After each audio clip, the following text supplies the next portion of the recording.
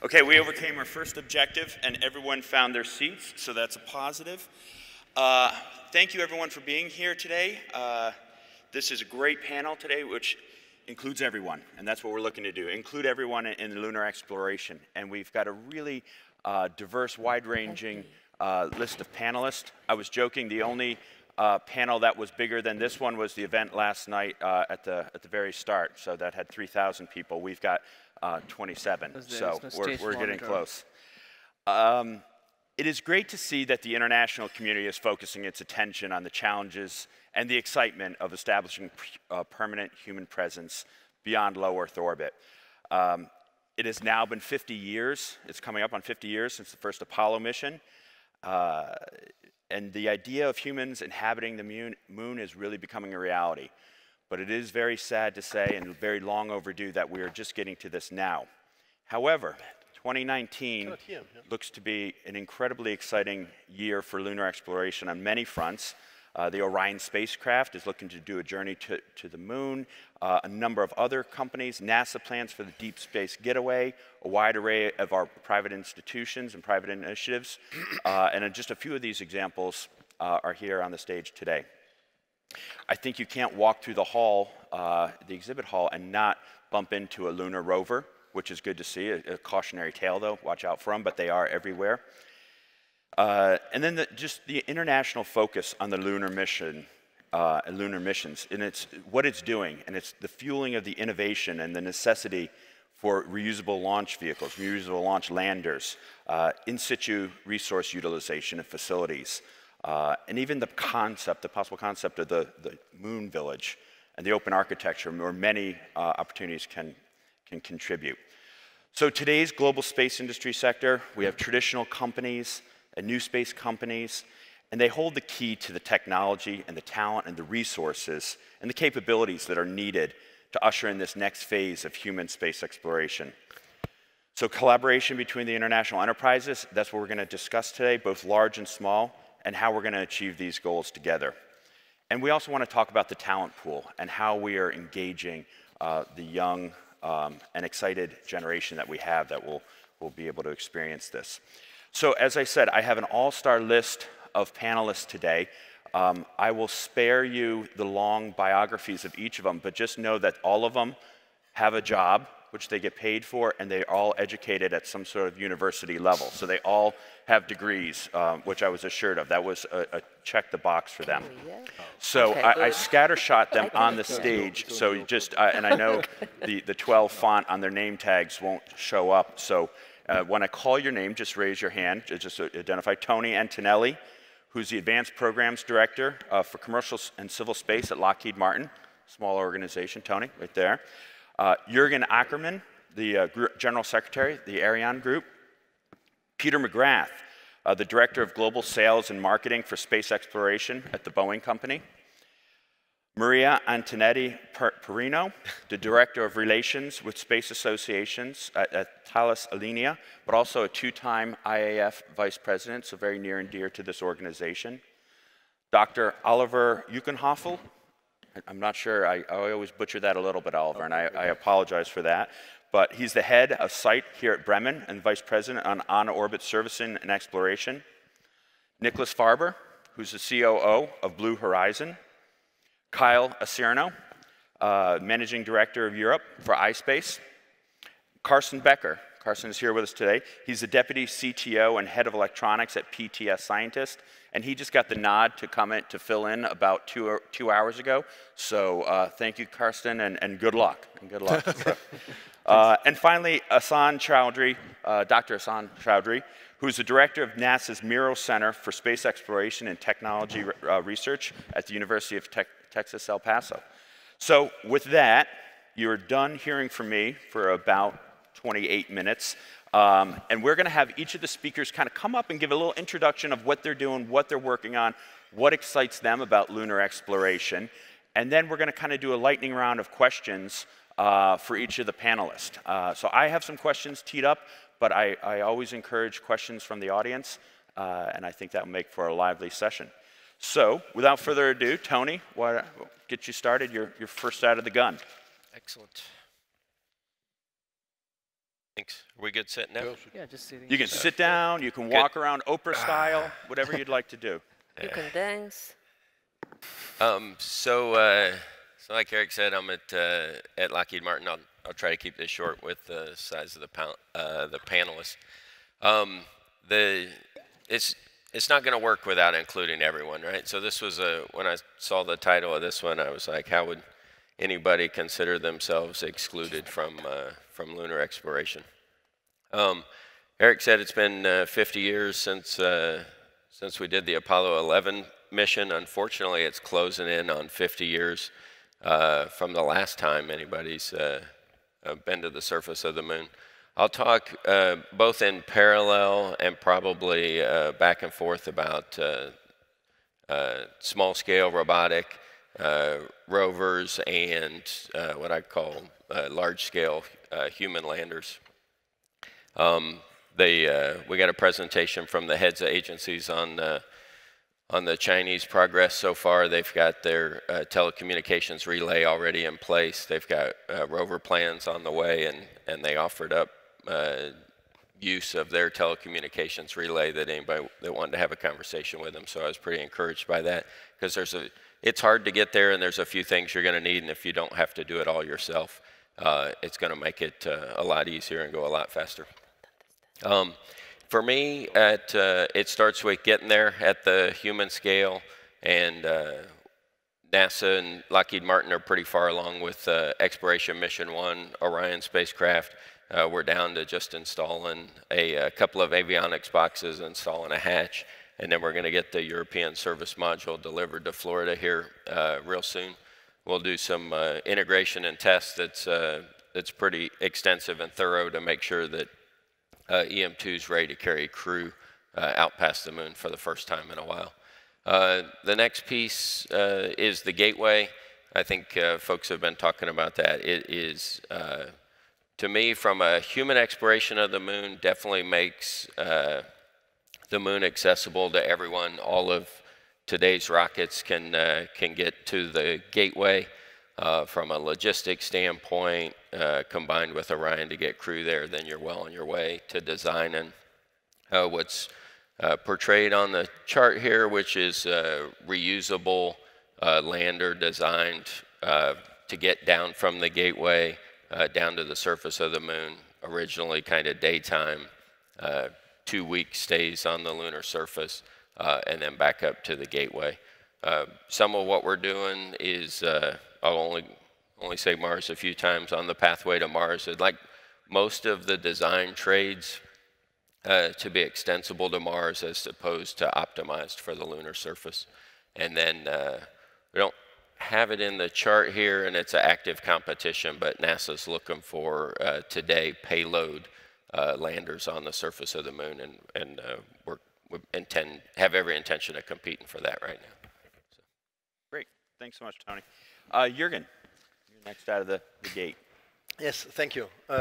So we are the guys who can bring you there, as you just said before. So in Europe, we are currently developing the next generation of launcher, which is called Ariane 6. So it's a very, and normally there should be a small film, not this one. And we're pushing the partnership early. That's right. Yeah, we're announcing a collab. And this new launcher is designed for production exploitation, to be reactive and on the market. It's a major revolution because we have changed everything, and we have really changed the technologies. I'll come back to that, but also the industrial organization and the governance of the system to make it more lean, more simple, more quick, more efficient.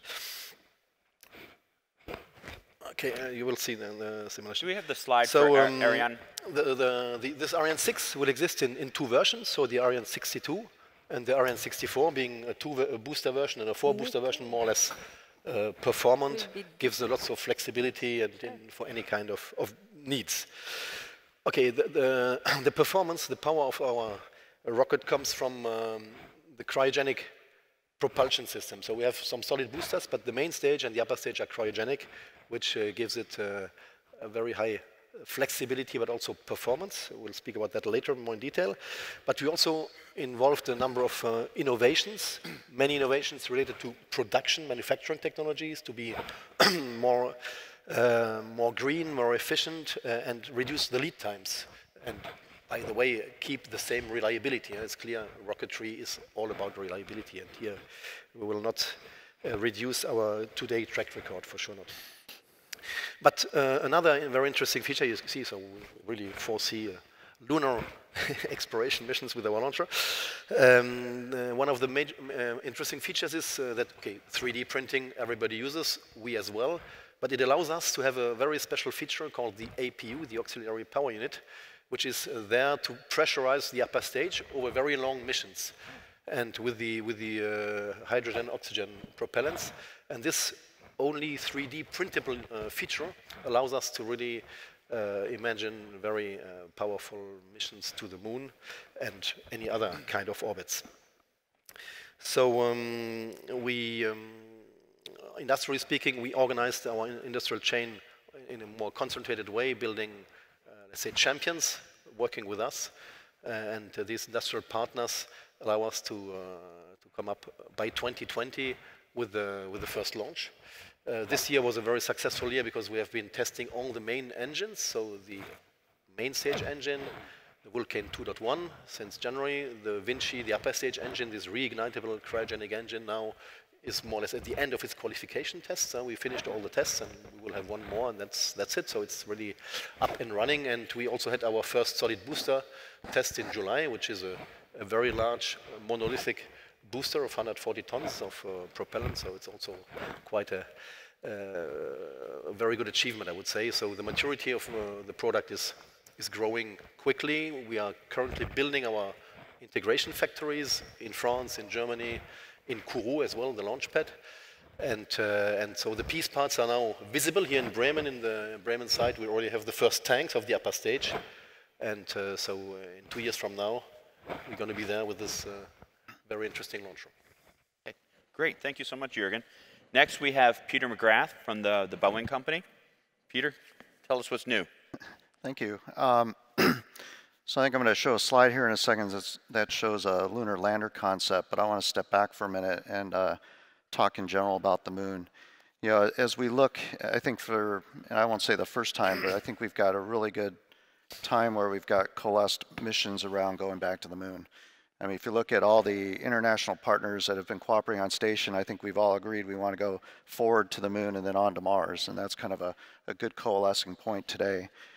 And as such, when we start looking at going to the moon, we want to do it in a more sustainable way than we did in the Apollo program. You know, I kind of look at history a lot too, and if I look back at the days of Apollo, there was actually some consideration about putting a permanent presence in a lunar orbit. They were talking about a service module or something they'd leave up there as a way to make it more of a extensible and a sustainable architecture.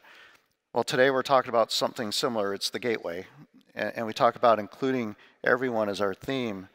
You know, the gateway in our path to the moon and Mars is really a global endeavor. It's going to take multiple nations to make it happen. And when you look at the gateway, it's not a US element, it's not a European element, it's really an international element.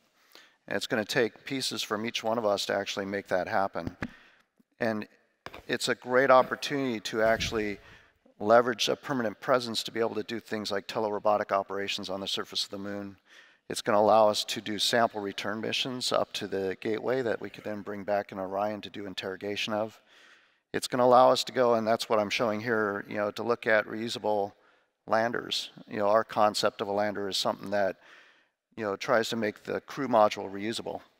And, you know, the whole idea about reusability, looking at economics, is you want something that costs too much to actually replace every time to make it more reusable. So we see that as the human aspect of this lander, something on top. You're still going to throw away ascent vehicles because you can't take it all back. It just isn't efficient from a mass fraction perspective. But we look at bringing back the human side of it. So, you know, just the thought is this is not one company. This is not one nation. This is something global we're going to all do together. And I think there's an opportunity for all of us to participate. Great. Thank you so much, Peter. Maria? Yeah. Ball's in your court. Ready?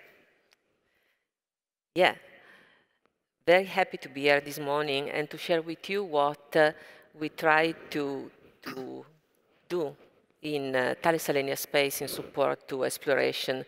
I pick up from Eric that just said that, in fact, lunar exploration now is indeed an international environment, an international option for collaboration. I've been part of, I would say for the last 20 years, of many discussions around the exploration roadmap.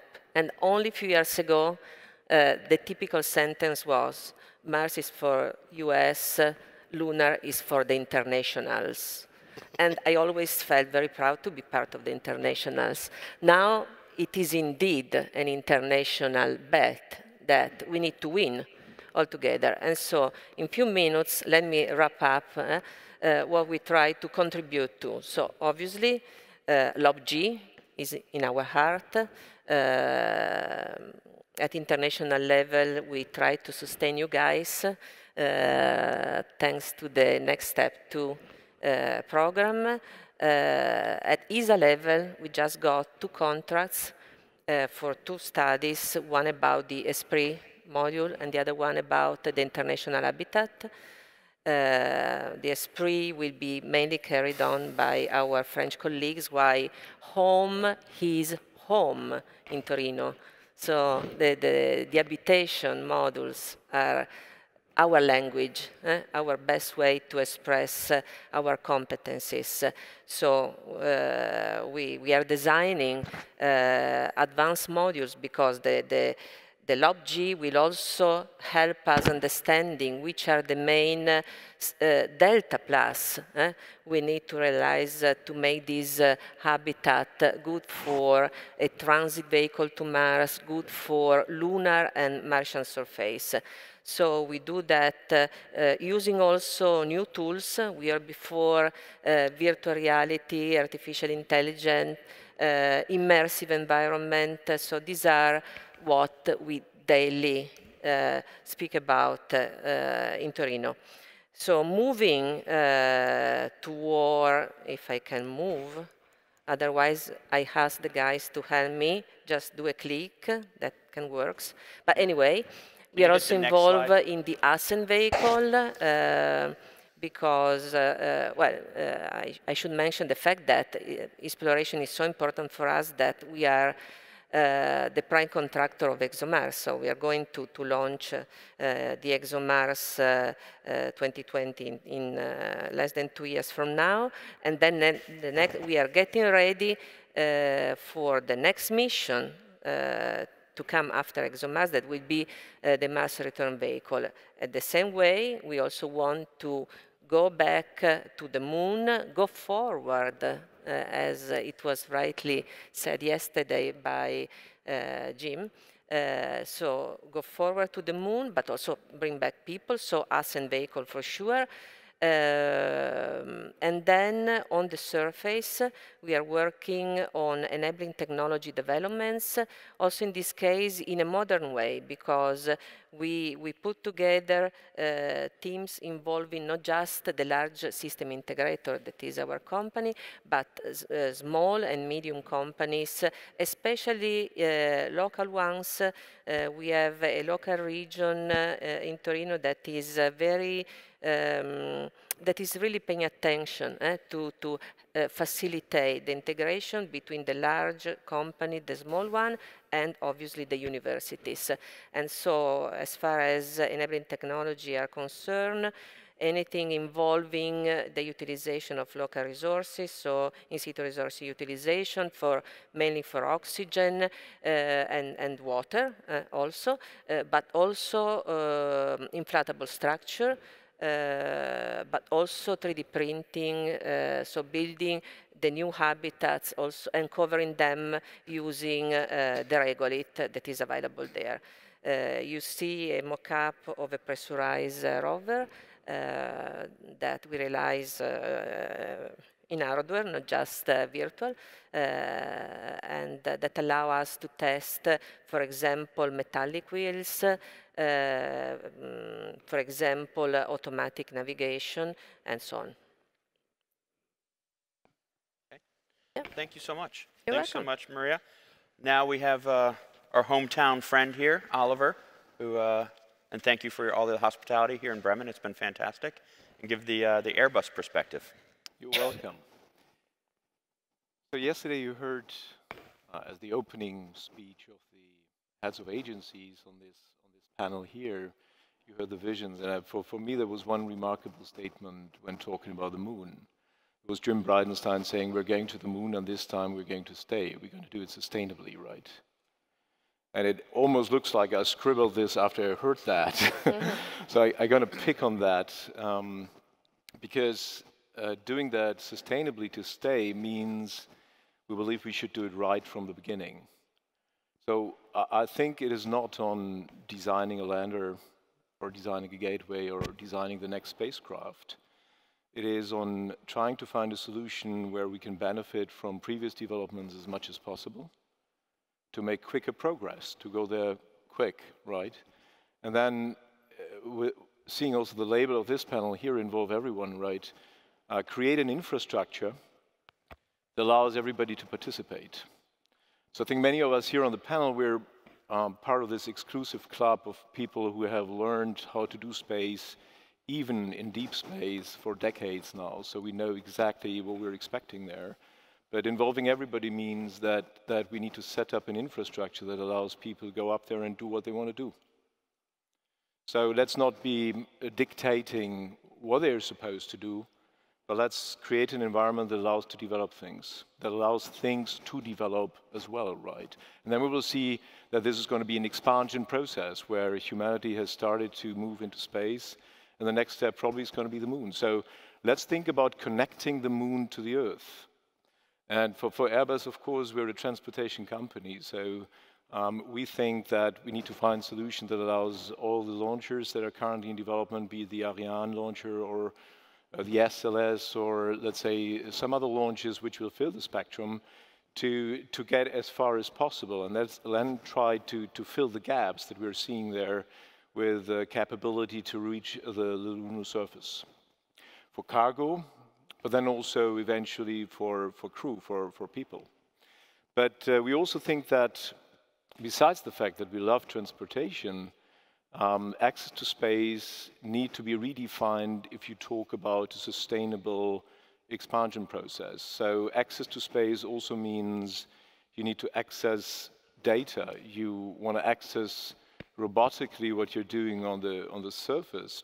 So access to space also means, let's talk about how you can have a consistent and continuous communication chain to all areas on the lunar surface. If you establish that, then you will find that you have a seamless connection of the moon, and not just physically for bringing hardware or bringing human beings up there. So that means that basically everything that you see today circling around the Earth, quite likely in the further distant future, you will see that circling the moon. Right? We need to have telecommunication to provide us infrastructure on the moon surface.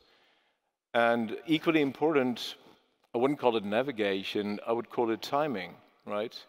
Moon is quite a distance away, not so far as the Mars, but if you really want to build up an ecosystem involving the moon, you should better have a constant timing signal between the lunar surface and the Earth's surface, right? So that's the concept of Galileo, that's the concept of GPS. So let's think about that, connect it to get rid of the latency effects. And I think all what is planned right now, what I heard yesterday and what you see also here in the graphics, I think that helps, right? Because the gateway really could be a gateway for communication, for other purposes, for going robotically down to the surface of the moon, for staying there. Orion, where we are partnering with Lockheed and with ESA and NASA, obviously is a great shuttle to reach the gateway. But then you need to have additional elements, and we should all jointly work together to make progress as quick as possible. Because we believe that once we connect the moon to the Earth system, then you will see that there is room for everybody to make business. And that means competition, that's a great point, but we will see that we will not have to be scared that somebody's kicked out of the race, because there will be room and business for everybody if we go in this direction. Station still is a great opportunity to learn.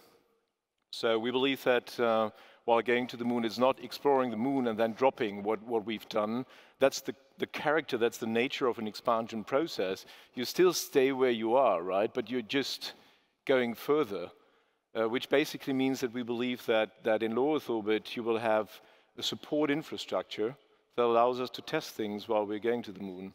And we are starting to do that already by trying to allow as many commercial customers as possible reach the station, for instance, with our little Bartolomeo investment there, where it's not so fascinating to see what you could do with an external platform to the station. It's more fascinating to see how can you connect the new customers who do not necessarily need to know how to do space into a space environment, because this is really the basic for a new business case that allows newcomers to the business to focus on their stuff, where we can help them doing the tough stuff that we've learned for decades now together with the agencies.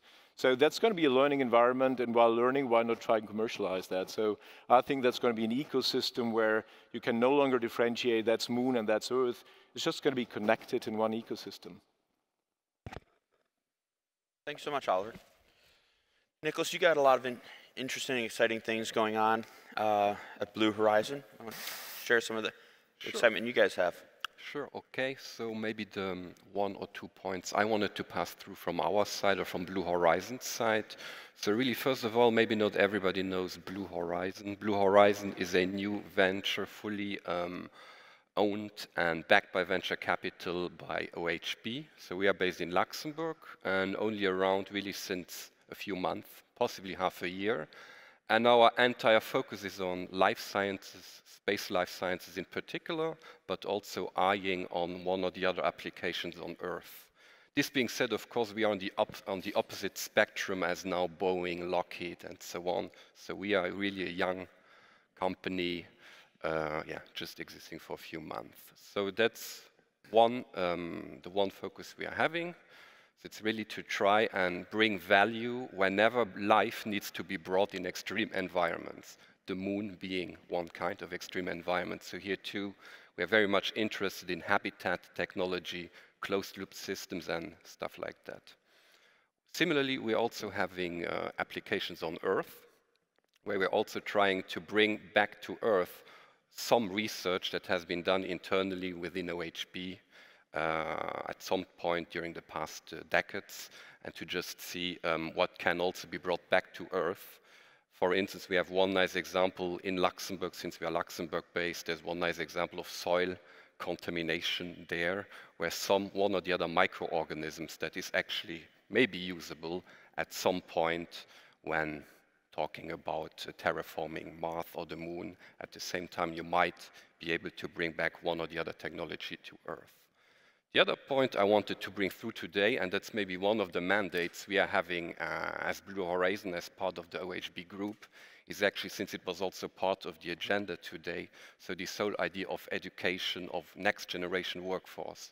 I mean, we heard to the left and to the right this very idea that if you really want to make the moon village happen, or whatever really big effort on the moon, you need to have a new generation of engineers and people where we internally at OHB just think that they have to think a little bit differently. I mean, it's a vast endeavor and a lot of different things need to tie together to make it happen. So what we launched at OHB, and Blue Horizon is actually having the mandate to bring this program through at OHB, is the so-called Advanced Students Team Research in Space program, the acronym being ASTRI. And it's really this idea of having a group-wide effort focusing on the moon and focusing on the next generation of lunar missions, new space lunar missions, but also the more institutional ones, and trying to actually to understand the whole ecosystem of what's going on with young engineers and really new ideas. So it's very exciting so far to work with these young people who will become the next generation lunar-focused engineers at OHB, and just hearing their ideas, just talking about new crazy applications of what you may be able to do on the moon, and also studying the ecosystem of current landers, current capabilities, and also maybe trying to come up with an overall maybe lunar supply chain analysis of what really needs to be done. So that's maybe the one point I wanted to bring in. It's this idea of education, next generation engineers that might just have to be slightly different the next generation than what we are having from engineers today. I'd like to focus a little bit on that later in the question and on how you guys are doing it and attracting that young talent. I think that's a challenge for everyone in the industry. Speaking of young talent, we got Kyle here from iSpace, who are doing fantastic things all across the globe. So Kyle, why don't you give a little overview of what you guys have been up to? Thanks, Eric. And if my colleagues maybe don't mind, sometimes you have to differentiate yourself when you're sitting beside two giants. So I'll stand up and just get out of the box a little bit. And we gave you a bigger chair too. So it's on purpose. My name is Kyle Cherno. I'm the managing director of iSpace Europe. And just a few years ago, 5 years ago, iSpace was a small company with 3 men in Tokyo sitting on a tatami mat trying to figure out how to get to the moon. Today, we are a company of 80 people in 3 different countries with over 15 different nationalities working for us. So when we talk about involving everyone, our company is really trying to do that. We started as a team at the Google Lunar X Prize, and our focus was on developing micro rovers. Always, we've been trying to start really small, and so we didn't even look at landers. We were just focusing on a rover, and our mission was to get a ride with someone else. Those of you who are familiar with the Google Lunar X Prize, you know that in March of this year, the Google Lunar X Prize was canceled. After 10 years of hard work, nobody was actually able to get a lander to the moon in time. And after trying so hard to get a ride to the moon, we realized that, well, maybe we had to do it ourselves. So we went to the market, to Japan, bankers and venture capitalists and corporates, and we told them our vision and our story, and they were willing to go with us on this mission. In December, we raised $95 million US, and with that, we're going to develop our own lunar lander that you can see right here. Now, what you may have seen last week was that we have announced our first 2 missions we're going to be flying with SpaceX. Mission 1 is going to happen in 2020, and for this mission, we're going to just try to do an orbit around the lunar surface. This is an early success for us to show that we can actually get into low lunar orbit, and then we're going to attempt a hard landing. And our second mission in 2021, I hope, will be the first time that a private company has ever landed on another planetary body. For us, this will be, of course, a huge milestone. And our intention then is to continue to develop this lander. And this lander is a micro lander. A lot of my colleagues, what you've seen earlier, was that they're developing 2 types of systems, human landers or the gateway, which is going to be in orbit. But what we're really focusing on is delivering small packages to the moon, 30 kilograms. And what's really good about 30 kilograms is that we can do this very often. So we want to be fast, and we want to be early, and we want to prove to the market that we can do this for the first time. So I hope that you'll continue to stay with us on this journey, and wish us luck in 2020. Great. Thanks so much, Kyle. Another Google. There you go.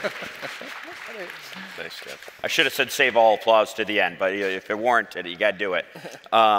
Another Google Lunar X Prize alumni with Carson Becker, and PT Scientist. Why don't you tell us a little about what you're doing? Yeah, hi. We PT Scientists are a EU-based company that aims to bring things to the moon, but we are also thinking about infrastructure on the moon. So when you're on the moon, you need to have an infrastructure in order to do things. And in our first mission that is scheduled to launch at earliest at the end of next year, we want to go back to Apollo 17 and want to take a look at the lunar rover vehicle that's been sitting on the moon for almost 45 years and more now. And we want to create an Apollo moment that can inspire everyone on the world. And for that we have new partners in our company that are helping us to transport this vision. And in particular, I'm talking about Red Bull, that are helping us to reach everyone with our story on this whole planet. And we, as a PT Scientist, what have been shown so far is mostly the governmental side of things. There is the idea that new people or new companies should participate in the space race, if you want. And we as PT scientists have shown that we understand big companies. We are partnering with Audi and with Vodafone, and we have a few other ones that you find on our sleeves. And we understand that this mission to the moon will not be driven by only the governmental agencies, but it will be driven by new companies, and we are good at bringing those into the space sector and transporting their needs. And being based in Europe allows us to also work with countries that are challenging. For example, if you're US based. So yeah, we want to include everyone to come to our website, see that there is payload available, and participate in it. And in regard to including everyone, there's a shameless plug. There's also a careers page. So if you're working in the space industry and you're looking for a new job, you can feel free to apply at us. Thanks. Great. Good to know you're hiring. Yep. And Hassan, I won't say we saved the best for last. We'll wait till after your remarks for that. But because of your patience, you get an extra minute. So okay. The floor is yours, Hassan. Thank you, Eric. I saw a lot of cool pictures on TV, and I got really, really excited. A lot of new hardwares, and we are back on exploration business again. This is a great time in the United States. You are back in our exploration agenda. Our legacy aerospace companies, Boeing, Lockheed, is in full force, as well as emerging companies like Blue Origin and SpaceX. All are back on. We're going somewhere. We're still kind of undecided. Sometimes we're going to Mars, sometimes we're going to Moon, but we're going somewhere. This is an amazing time. But if you look back, this is our second wave of exploration. In our first lunar landing, created a generation of engineers. We call it a Sputnik generation. Look back, everything is there. Only thing is missing in the United States is the excitement. The excitement of a future generation that want to be engineers or scientists and lead this exploration business. So all those really massively exciting things, there is a shadow somewhere. So that shadow is that our aerospace workforce is aging, and most people and industry leaders now are basically the product of a Sputnik generation. We are not filling our pipeline that well. That's a huge problem, I believe, is emerging. And the second thing is that if you look at our country's demographics is changing. Our aerospace workforce does not reflect our 21st century demographics.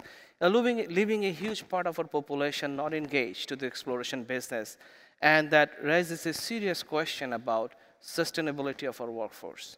It is a humongous issue if we want to stay in this quest of going back to Moon or going to Mars. We must be able to produce talents.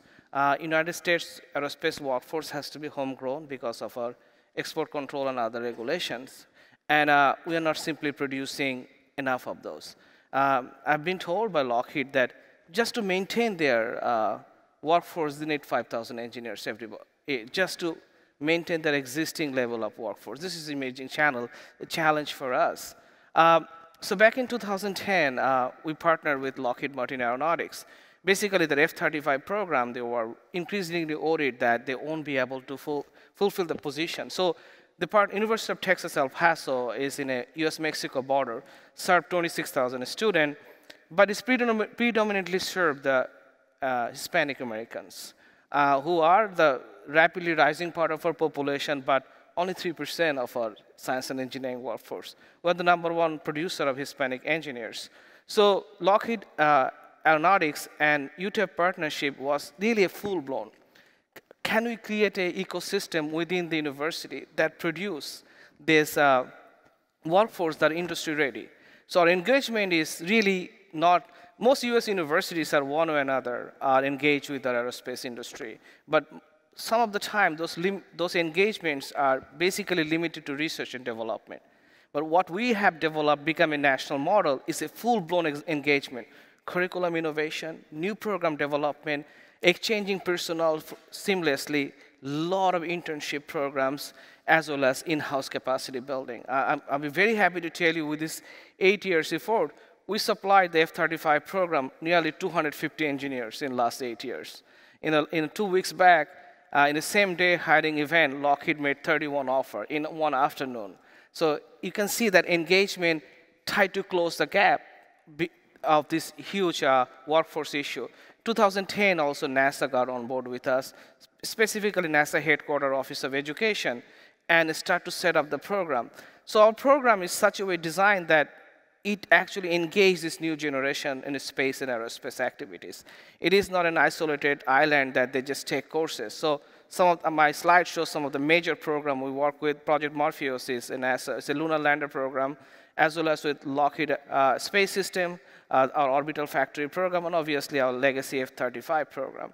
So what actually it showed that if we work together, industry and academia, and create an ecosystem that, that allow this new generation of people to come and get excited. You know, it's about, in the United States, it's about our population needs to get excited behind this huge exploration business. And to do that, obviously, you have to create that pipeline engagement to create and sustain those workforce. So, so our greatest story is that do we have a technology to do that? Of course, we have. But do we have a workforce to support that? I don't know about that.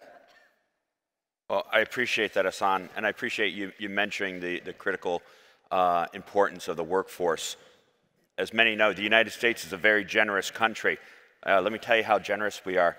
The top 50 schools, universities in the US, 20% of the aerospace engineers are foreign.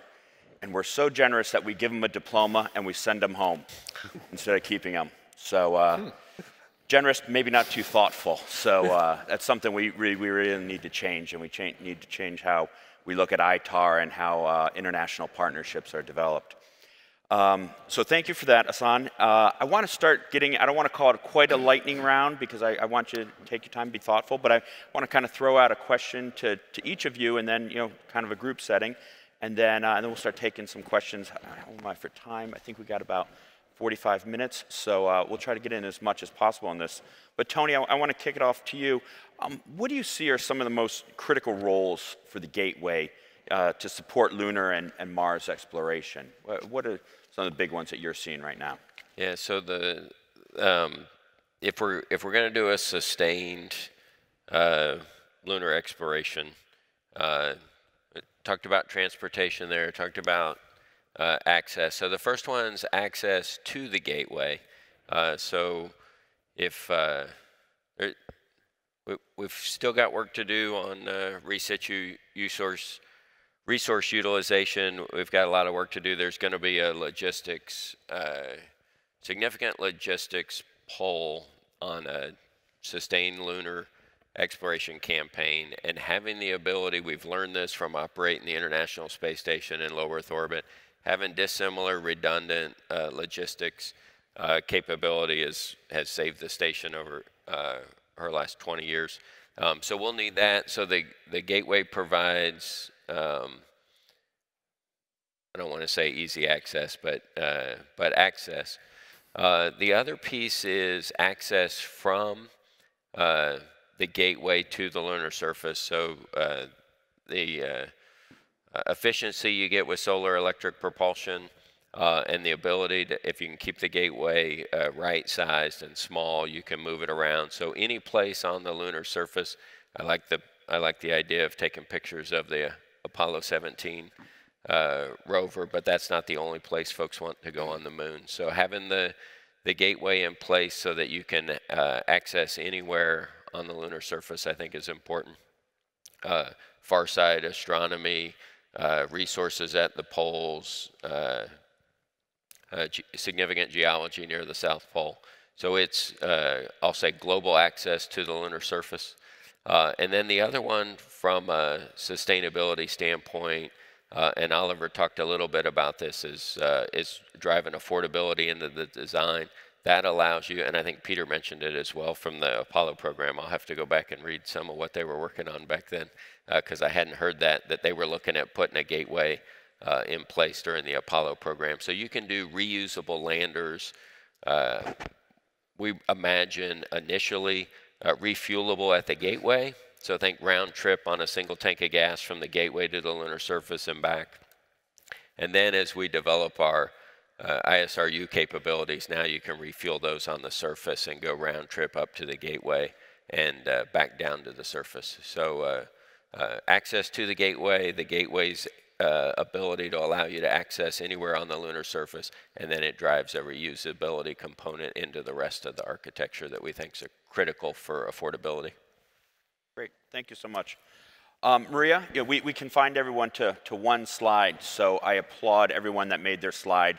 Very busy and a lot of things going on. So Maria, there was a lot going on in your slide. Tell us what you're involved with at Thales Alenia, what's in your wheelhouse. Yeah, currently I would say that beside the technology to support robotic exploration, I think that we are heavily developing new concepts for habitat that can offer the astronaut, how can I say, a better environment. This LOP-G infrastructure will be a human-tended infrastructure, so we are still talking about short permanence of people in the vicinity of the moon, up between 30 and 40 days. But the idea here is to take this opportunity to test technology that will be used for transit vehicle to Mars and for longer duration permanence of humans out of our ecosystem. And so we are working on providing a better radiation protection, using, for example, flexible bags filled with water. We are designing internal layouts that can be reconfigured in orbit. We are talking about keywords, our flexibility, our reconfiguration, our immersive environment. These people will need to feel at home somehow, or better, not to feel too far away from home. We are talking about connectivity with their family, so back to Earth. We are talking about really designing also, how can I say, the key subsystems in a different way. For example, IoT to be provided in the habitation module, the possibility to control the temperature inside or in the vicinity where you're working. So it's indeed a new way to design the habitat. And we do that both through hardware, but a lot also using virtual reality. So we develop the design, we test the design inside a computer, and then we prototype the different components, and then we test them. Great, thank you. Hey, Jürgen, tell us some of the capabilities of the Ariane 6 for lunar missions. Yeah, I would address 4 topics. First is performance, reliability, then precision, guidance, navigation, and potentially also automatic dockings. We have good background on that. On performance, I think our advantage is that we have a 3-stage rocket, and main propulsion is cryogenic. So the highest performant chemical propulsion with hydrogen and oxygen, and the 3-stage design means that we have a small upper stage, and this is leading to a very high performance compared to initial mass. So we are at 8.5 tons in 2020, 2021, and in 2025 with our evolution we are around 10 tons lunar orbit. So I think it's quite an interesting solution for many of your applications. I'm very glad about all these various projects here. Then reliability is is our brand since many years, and now since more than 15 years we have been really perfect on missions. I think this is key for this type of, let's say, also high investment missions, so we cannot take any risks. We are also in all our missions today in the last 10 years, if you look, if it's a geostationary, GTO missions, MEO, LEO, whatever, we have a very precise navigation and guidance algorithms, so we can really maximize the benefit of the energy we have on board. And at the end, okay, with the ATV, we have let's say also a good background, a shared background with Airbus of automatic docking. So coming to the gateway and docking with any kind of vehicle, this can be a good contribution as well. Great. Hassan, I have a... Keep going. Asan, I have a quick question for you. Some of the key features and benefits of all the partnerships that you have that you've developed with NASA and Lockheed and other partners. Can you talk about that a little bit? Obviously, the key partnership is that you can train your students in a setting that is more acceptable to the industry. So our goal is to create industry-ready professionals. To achieve that goal, only academics cannot train the students. So that partnership really created an ecosystem for us that allows students not only to get very excited working with the real-world professionals who build space systems for a living, to the knowledge exists in the industry and slowly translate back to the academia. Academia seems to be sometimes a bit isolated from the real world. So that partnership, that's the number one, that created the excitement and the process of training student. Obviously, second aspects of it, it built capacity.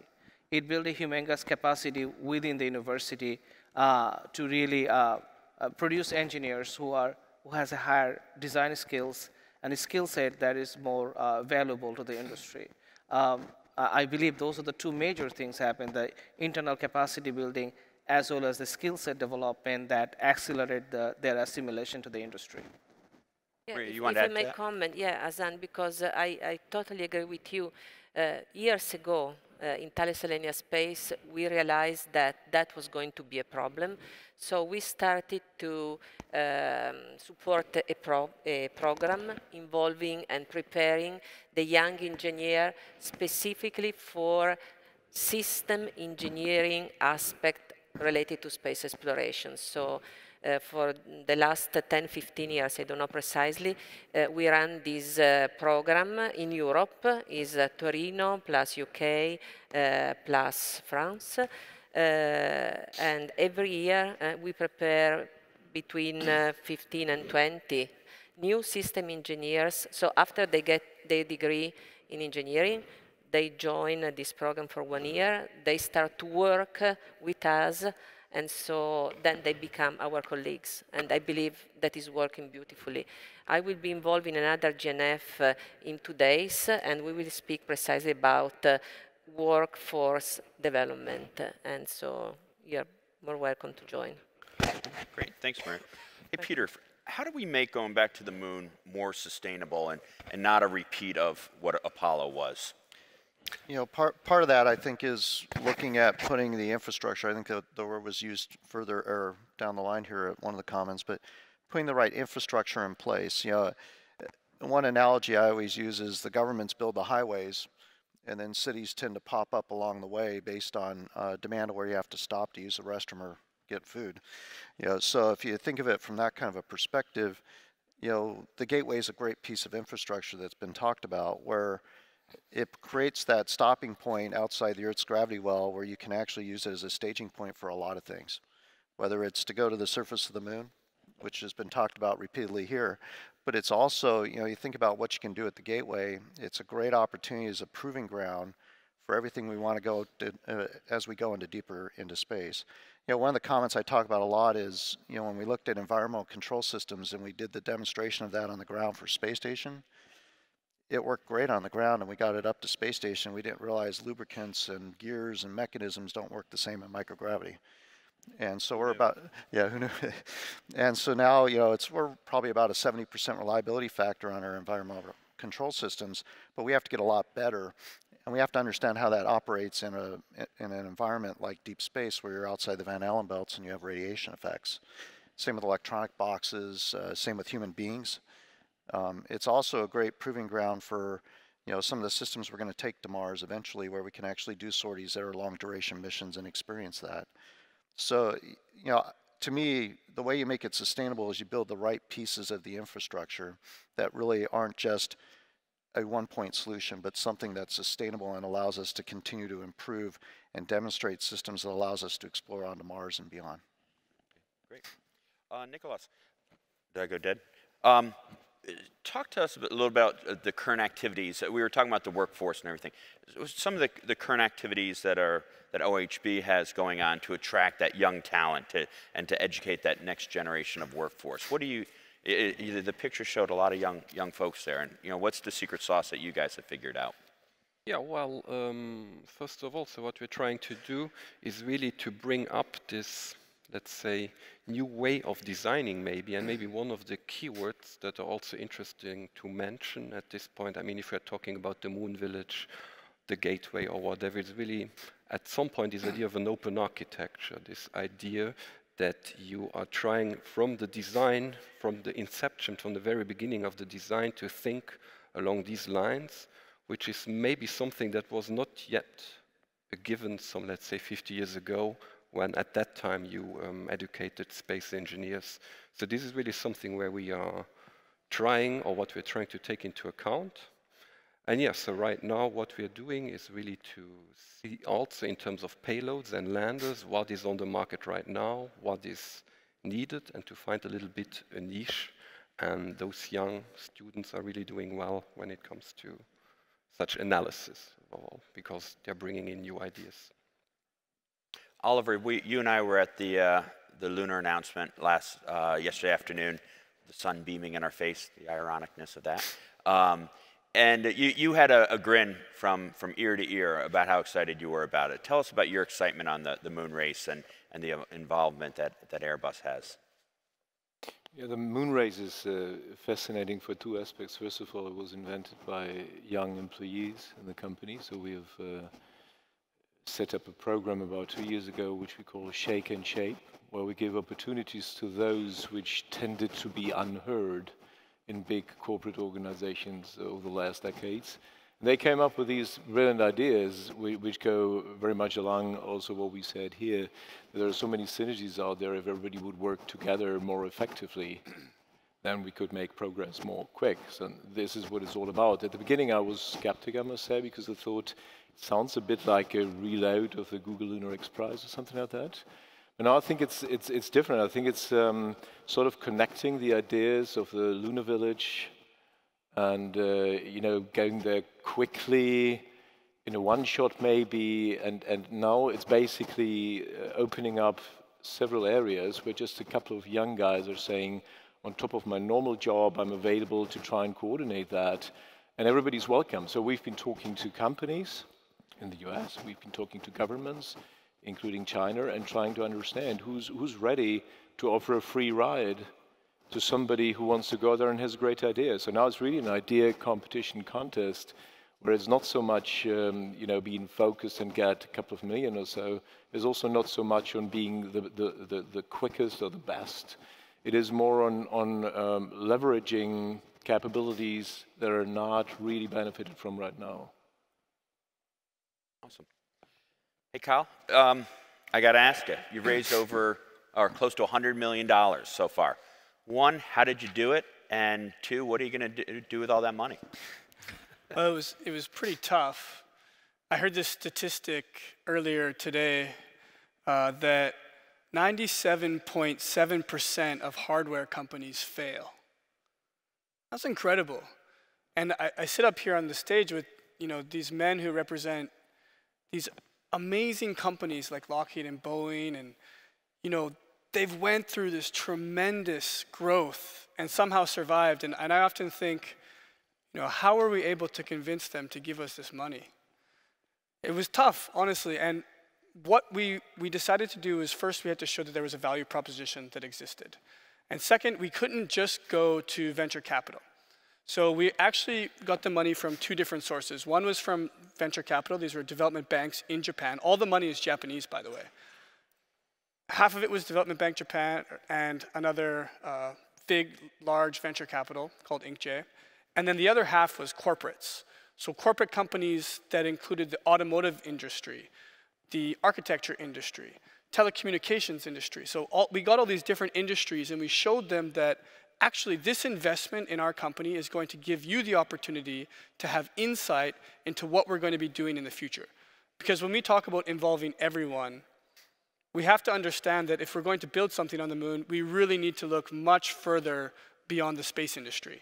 We're just this tiny, tiny sector amongst all these other giants which really need to help us to succeed.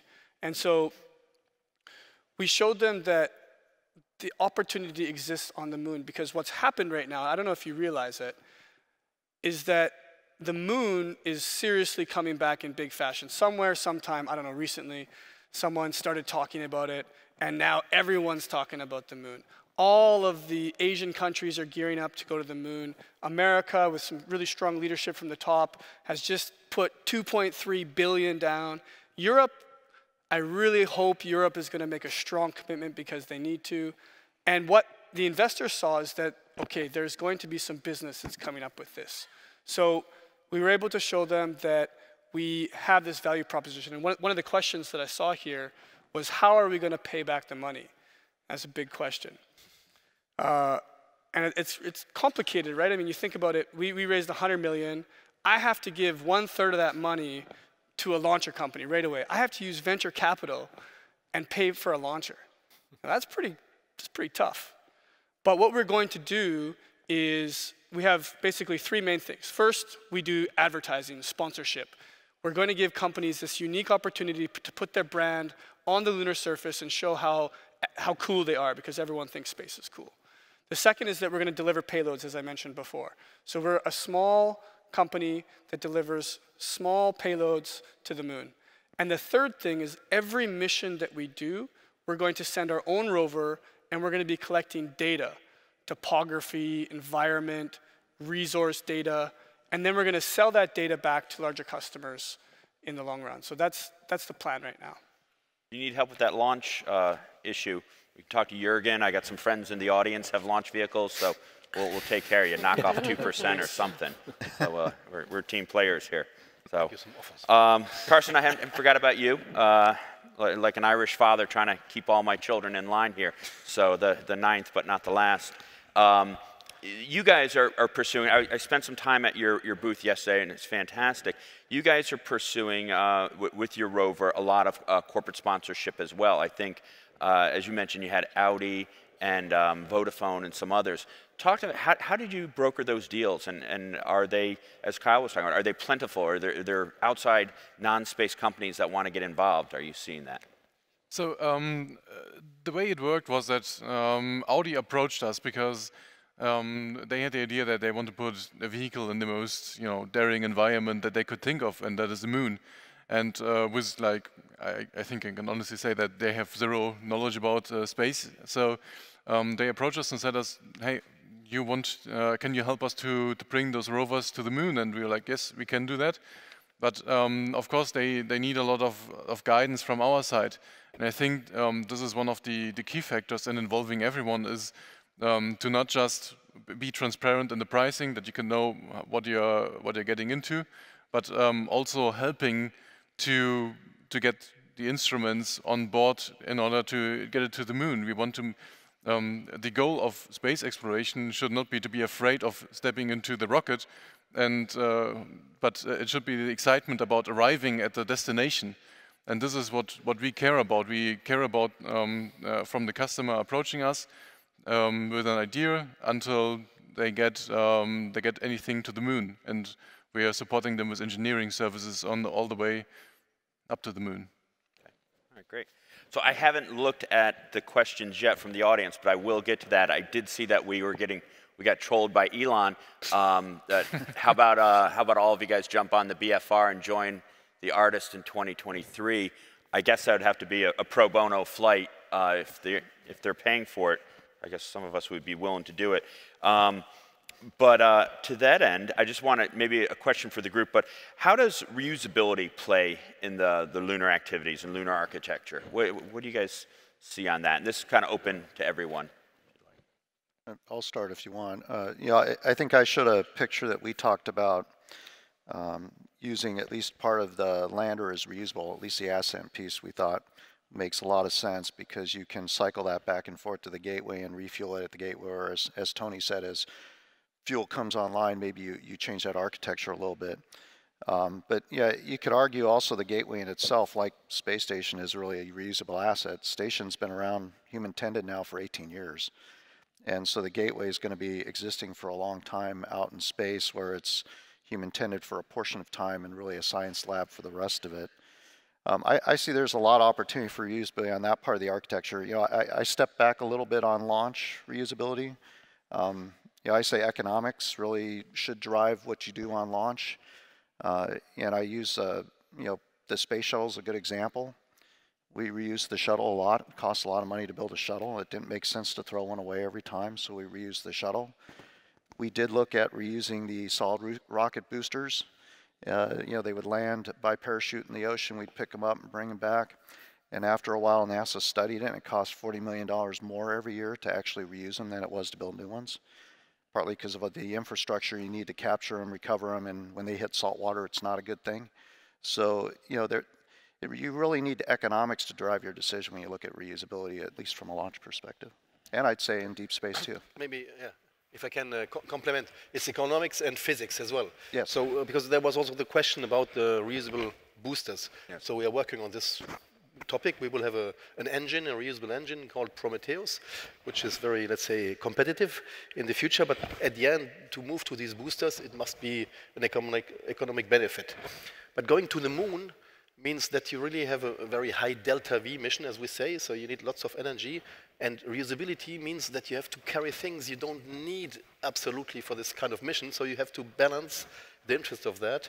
If it's not more interesting to have the maximum performance and not be reusable, because at the end, okay, you have to pay a price for that, a technical price, a physical price, not only an economic one. So to be studied further, but I'm not convinced for the rocket part, maybe for the boosters one day, but it's to be seen in the global business model. Anyone else on the reusability? I'll go real quick. So yeah, from the physics standpoint, it depends. Definitely the farther out you want to go or the faster you want to go, the higher the penalty is, right? So it's like 3% to recover a first stage. From an economic standpoint, it's not about reusability, it's about affordability. And so we got to think of it more as capturing first stages. We've all seen the videos of capturing first stages. I can't believe you still have to pay a third of your venture capital money just for a ride, when getting all the way to the moon and on the surface and all the stuff, the rest of the stuff you're talking about doing is so awesome. And there's challenges along the way, but I really look forward to seeing you all be successful. The idea that we're catching first stages and that they're still that expensive is keeping more folks from joining in. You talked about how hard it was to raise money.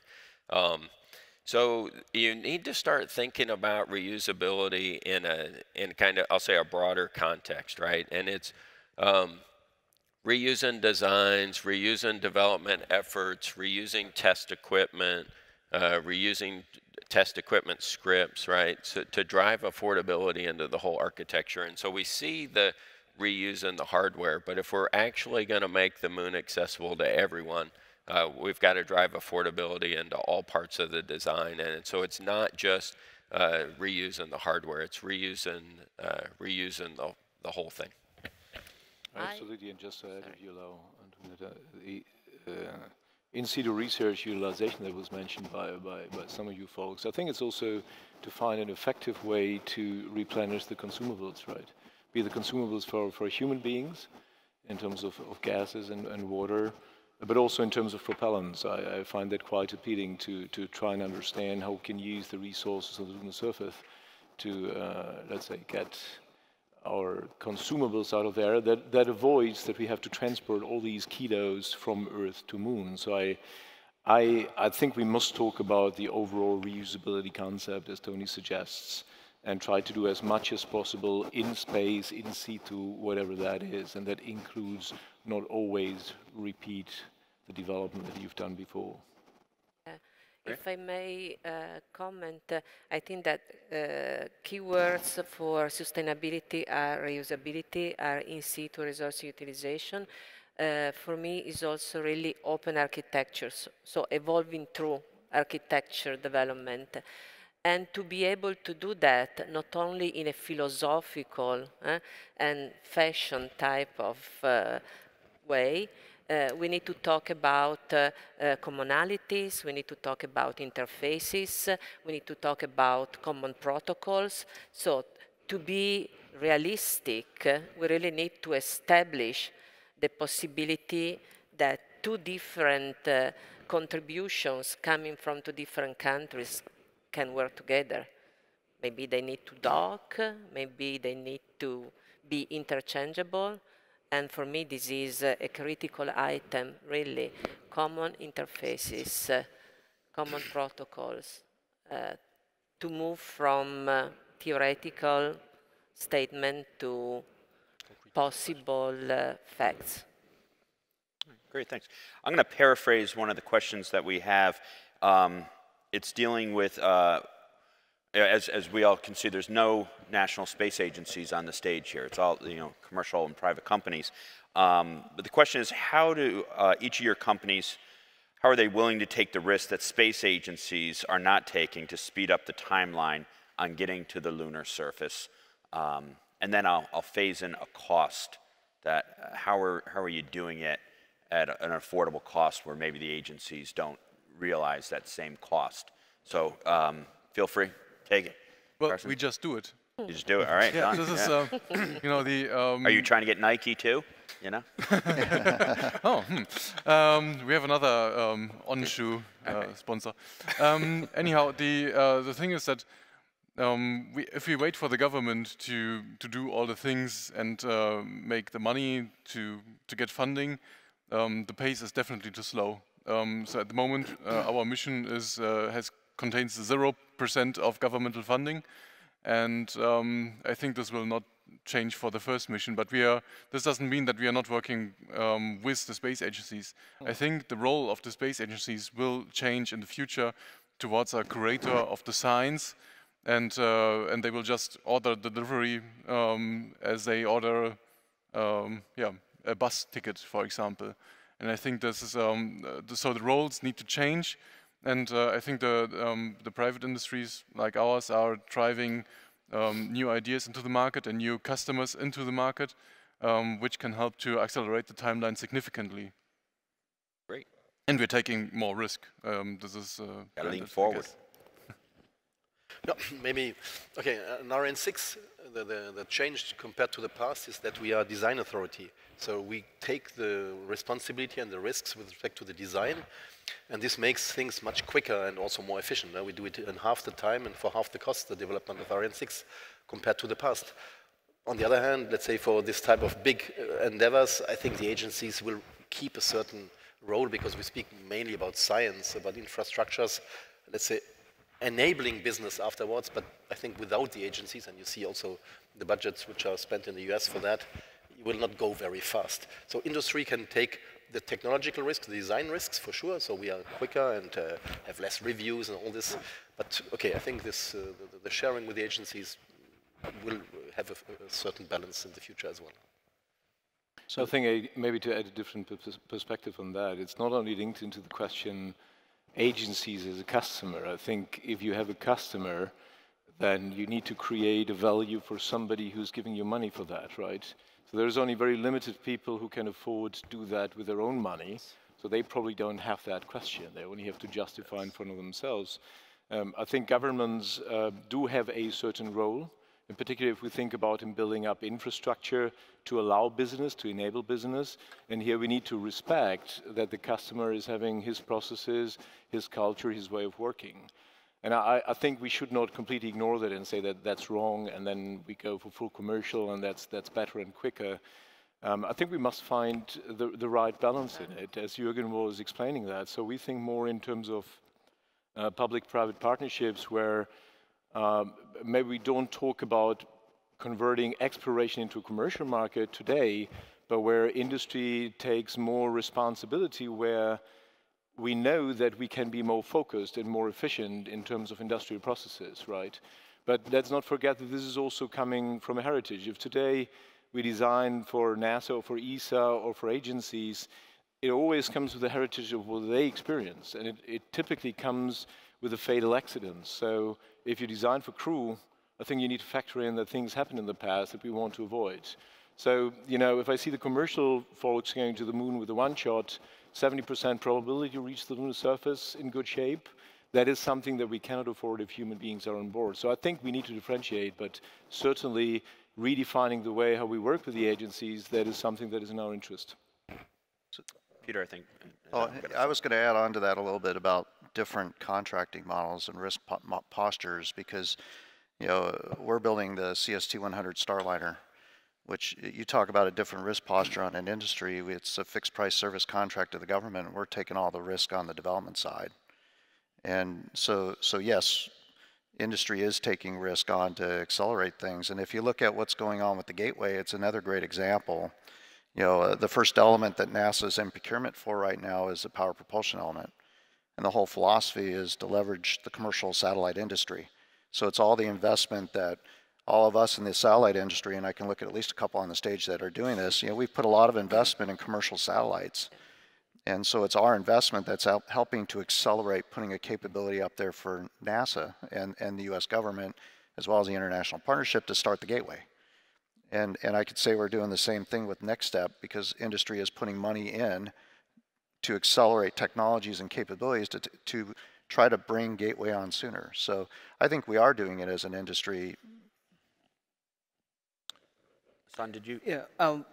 I don't believe those risk environment is unique to either industry or NASA, because I think it's a collective environment that how much risk we can tolerate.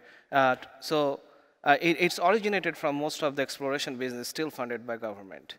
Frankly speaking, directly or indirectly funded by taxpayer money. As a nation, we have a threshold of how much risk we can take, and a loss of a human is unacceptable to United States point of view. So I think all the risk originated from this thematic focus that we have to get it right. It's not getting there faster, but actually getting there. So I believe the risk environment is this product of our threshold that we want to get it right, not get it very quick and messed it up, because some spectacular failure in this business will probably forever delay the exploration business. So doing it right, I think, should be the first and foremost position. I got a question. From my background at the Commercial Spaceflight Federation, we have a lot of companies that were funded by the individual. Blue Origin, SpaceX, Sierra Nevada, Virgin Galactic. But there's a handful of private or public companies here on the stage that now have venture arms. Boeing does, Airbus does, Lockheed does, I assume Ariane does. Do you see with your venture arms, how are you looking at some of these young, new startup companies, and where do you see the money to invest? And I know you guys aren't managing those portfolios, but from a larger perspective, are your companies investing in some of these smaller startups? And if there's startups in the room, you know, who should they talk to? Tony, you're nodding, so I'm gonna throw it to you first. Yeah, our president and CEO, Marilyn Houston, made a public announcement, I think about 6 months ago, about her increased emphasis on our investment arm. Yeah, if you're a startup and working on something great, please come by the Lockheed Martin booth and we'll trade business cards after this, because we're definitely interested. The question was broken up between space agencies and industry, but it really is a spectrum, right? So there's certain things the government is going to do. I think Oliver's example was infrastructure and some of that. There's stuff that the large companies are going to be optimized before. Just like Peter, we've made a large investment in our commercial satellite capability, and we're looking for all kinds of ways to leverage that, including selling that back to the government in the form of a power and propulsion element for the space agency. But there's definitely things that the small companies are doing. So it's not whether or not you're taking on risk. It's what type of risk, what scale, what time frame, and that kind of stuff. So I see it as way more of a spectrum, that there's opportunities across that whole spectrum than I do it's government or it's industry. Very good. No, we have been already since a number of years been working with let's say external innovation as well, meaning startups, small companies, research centers, to speed our R&D efforts. So we spend our money in also with partnering with such companies, but it's more in what we call a deep tech vision, meaning we work with startups which are very specific and maybe interesting in certain technological solutions.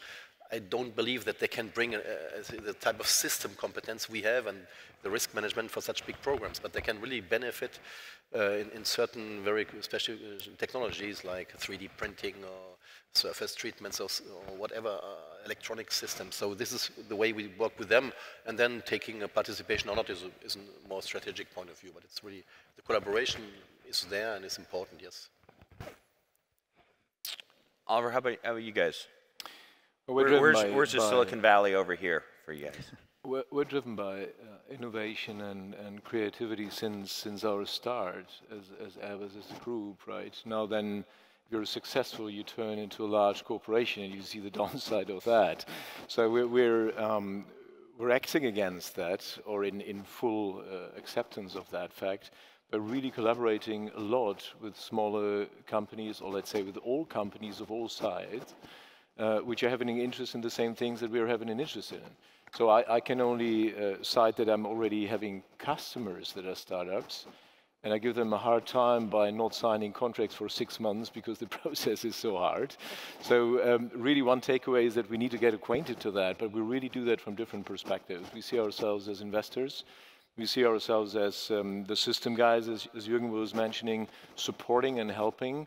We're also adopting to that and accepting that some of you will be our customers. And I think that's all fine. I think we need to get acquainted to that, and we also need to factor in, as we were discussing about education, that there are many out there who rather prefer to be a founder than a new employee of a corporate organization. So I think we also need to think about new models of how to collaborate to make the progress that we want to do. So from that perspective, we have various initiatives around there.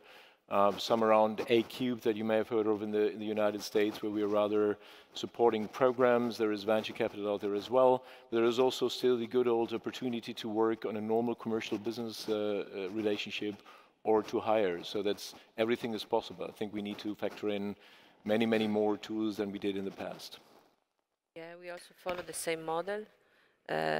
For the last 10 years, we have been working, as I mentioned before, with small and medium enterprises to develop specific technologies in partnership. And that proved to be a winning type of scheme. And by the way, the effort was co-financed by the local region and fully supported by our R&D resources. And the name was STEPS. System and Technology for Space Exploration, so precisely focus on what needed for Moon and Mars exploration. How about yourself? So we have a group called Horizon X. We've had them in existence for over a year now. And actually we have 2 individuals here at the show, so they're in our booth. And so they're really looking at companies that have capabilities or technologies that they're developing that align from a strategic point of view where we want to go. They look at, I'd say, minority investments, not, this isn't an M&A discussion at this point, it's minority investments. So it's really seeing where we can leverage your technology into what we're doing, or maybe bring some Boeing expertise to help your technology out. So it's both ways. And like I said, if you're interested, drop by the booth and you can have a conversation with either one of them. Okay. We're closing in on our time, but I saw an interesting question come up, and I want to paraphrase it a little bit because well, I don't like the total question, but with the rapid development of artificial intelligence, well, what do you feel the role, I'm going to stop there. What do you guys feel the role of artificial intelligence is? Because then they go on to say, do you think that human spaceflight will be replaced sooner or later or completely? And I don't want to talk about replacing human spaceflight before we get back there. So let's put that on the back burner. But the role of artificial intelligence, they talked a little bit on the previous panel, but how do you guys see that evolving and developing? You want to go? Good as a support, but I think that people want to explore. So I cannot imagine a machine to replace a human being with the willing to step on Mars, honestly. So to support, yes, important. But to enjoy the exploration, I believe that humankind deserve it. Yeah. I don't think that you can exclude artificial intelligence moving forward. It's going to be part of our life. We have to accept it. But I also view this as an augmentation rather than a replacement. Yes. So it will be around us, it will be wrapping us, and we will have to live with it. And hopefully it will not lead to a killer robot. As long as it doesn't go there, we're all okay. But it will make exploration cheaper, frankly speaking. We will have a lot of autonomous systems that allow us to explore without putting humans in unnecessary risk. If I may, that's exactly how we are planning to use it. So just last summer, there was a program at NASA called FDL, and that was with a lot of the largest corporations that are working on artificial intelligence. And basically, we should use AI to help us to sift through all of this data. Because every mission that we're going to be doing, we're going to get terabytes and terabytes of data. And we can't, as humans, with our limited intelligence, just sift through all that. But what the artificial intelligence can do is, point us the right direction. And for us, what we're going to use that for is for autonomous rovers. So we intend to build that into our systems to help us to deliver a networked, basically 10 to 15 rovers that are networked and able to work together to explore different regions on the moon. So I think that is the first great application for exploration and will really help us to decrease costs, as was mentioned. Yeah, speaking about massive data, you also generate massive data when you produce complex products. So we are really, also thanks to a strong French investment plan in artificial intelligence, working on implementing these solutions in our manufacturing system, because all the data your machines are generating, you can then use to ensure the quality of the product from the beginning. And typically 3D printing, for example, where it's very difficult to do the quality control after the production, you have to do it during the process. And here, this type of solutions are really helping. So it's for us also a solution for the industrial way of producing quickly, reliable, quality and cheap our products. This isn't necessarily this is the present for us, not just the future, right? So we're taking existing data off of our communication satellites. We're looking at International Space Station data today and running it through various algorithms to try to help predict. So the way we operate human spaceflight today, I contend there's, to some degree, if you'll allow me to stretch the bounds of artificial, right? So the space station, amazing machine. It's got 6 folks up there, really talented and capable. But all the intelligence comes from the control centers that are still on Earth all around the world. And that's the intelligence that actually operates the space station today. From a logistics standpoint, right, we talked about dissimilar redundant access from a logistics standpoint. As you get out to the moon, you have the comm delays that would still permit that existing operation model. The logistics get a lot harder. So if you can look at your gateway data to start predicting what your logistics needs will be in the future, you can start lead turning that. But as soon as you push out from the moon and go anywhere farther away, the communications delay won't permit all the intelligence of the world's control centers to keep the human explorers safe. And so you've got to figure out how to take the terabytes of data that I'll say the Mars Transit vehicle produces, analyze that in real time, and then figure out how the crew and the machine can work together to keep them healthy and safe. Yeah, Can I interrupt? Because I'm sorry, I just got to take the moderator's perspective. So we only have about a minute and a half or so. So I want to leave with a final question. Clay hit us up on what's your favorite movie. I'm going to try doing some more paraphrasing. Before our current president said that we're going to the moon in the Space Policy Directive 1 about a year and a half ago, another president said, "We choose to go to the moon." And I want you to finish that sentence. Not because. So start going around, you choose to go to the moon, and then when? Peter. I choose to go to the moon to really set the foundation for how we can go beyond the moon. And I'd say we get to the moon in 25 to 28. Okay. We choose to go to the moon because it's an inherent drive of the human being to explore. And we will do so. Do I need to be factual, or is it a hope? Do I need to? That's why I gave a range. Okay. Yeah. 2030. 2030, okay. As humanity, you mean, or getting to the moon? It can as be a either way. robotic? Either way. Okay. I think we choose to go to the moon because it's a stepping stone further into space. We need to have the technology tested and ready on a celestial body that's conveniently close by to get back in the case of an emergency. And we should do so earliest by next year, or maybe 2 years with An Audi robotics at branded least. vehicle. All right, Maria. Yeah, I fully agree. We need to go to the moon because it's the logical next step. The moon is so close. We enjoy to grasp it. Every time there is a full moon, I feel attracted. So really, for me, there is no better place for the next go for humankind in space. So simply like that. And for when? As soon as possible, because I'm getting old.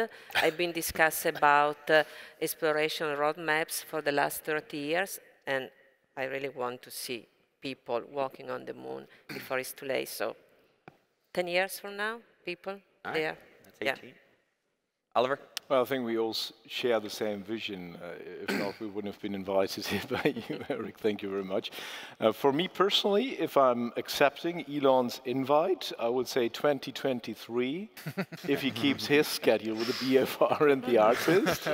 But I guess we have a flight to the moon with Orion in 2020, right? So that's about the time frame, and then getting down to the surface as quick as possible, maybe 2024, if we want it. Awesome. Hassan. Moon should be our transit, right? So and I believe that we will be there before 2025, but we must colonize Mars. And why? Because it's a frontier, right? We've already been in Moon. Our next frontier is Mars. Tony? Yeah, so for me, I consider myself an explorer, so I think we need to explore the why, and my why I think applies to both, right? It's to bring that knowledge back to benefit all of humanity, and I'm ready for the win. I'm ready now. So awesome, awesome, Kyle. So I would say we choose to go to the moon in 2020 to expand our social and economic sphere to benefit Earth. It's always got to come back and benefit Earth. And I have to say, and I think many of you in the industry face this, people often ask, why are you spending money on going to the moon? I get that question so many times. And what we're developing right now is like an army of answers of how going to the moon is going to directly benefit Earth. Awesome. Jürgen, we'll end it with you. I can just join in. It's the next natural frontier, but it's also a very good place for exploration, but for science as well, astronomy.